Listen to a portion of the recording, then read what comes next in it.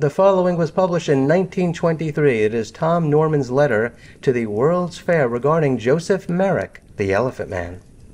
Sir, being one of 4 persons who, just over 40 years ago, that had a business interest in Joseph Merrick, not Merrick, spelled M-E-Y-R-I-C-K, not M-E-R-R-I-C-K,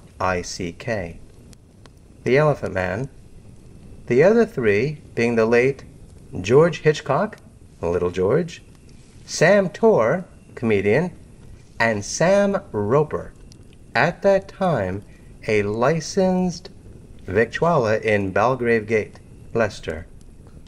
I wish to point out some mistakes in your last week's issue in the account given of him by Sir Frederick Treves in his recently published book. It is only the errors that I wish to rectify here. All or any other detailed reminiscences of Merrick, from his life in Leicester Workhouse until his being sent to a convalescent home by the late King Edward and Queen Alexandra, then Prince and Princess of Wales, can be seen in my book of life entitled 65 Years a Butcher, Farmer, Showman, Auctioneer. Joseph Merrick was undoubtedly suffering from a disease known in the medical profession as elephantiasis, but then the public in general did not know that, and he was not exhibited in an empty greengrocer's shop.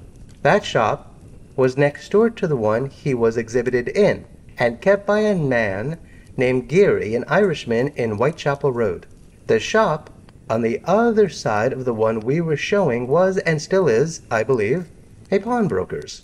The premises used for the exhibition of Merrick had for several years previously been a waxwork exhibition owned by a man of the name of Cotton. I came to London and rented it from him and removed Merrick thereto. And at that time there was every weekday morning and afternoon up till about 3 p.m.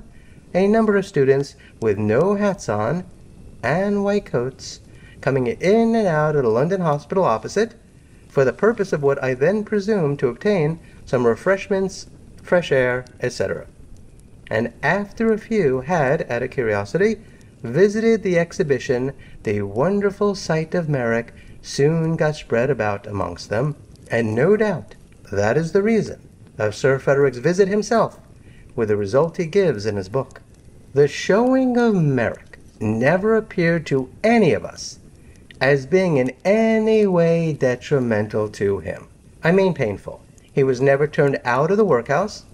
We made an application from the proper authorities for his discharge, and after giving the guarantee required, we obtained his release, after which he was not only much better in health, but, as he frequently stated, much happier. He would never listen to the idea of returning to the workhouse.